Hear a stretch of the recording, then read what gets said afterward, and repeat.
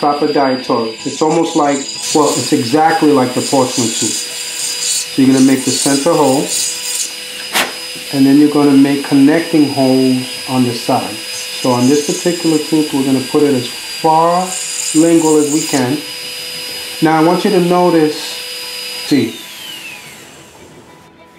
that it went through. Okay?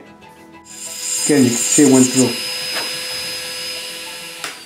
The reason why I wanted to do as far lingual as I can, I don't want to be able to see any of the diatorics in the interproximal of the teeth. The rule of thumb is find an entry and exit, make it work in that manner. Okay, now, molar.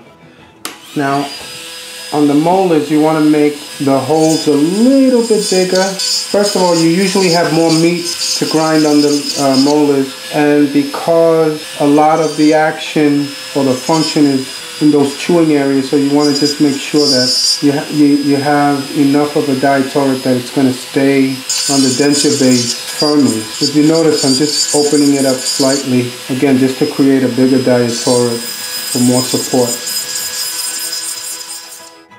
Side, side.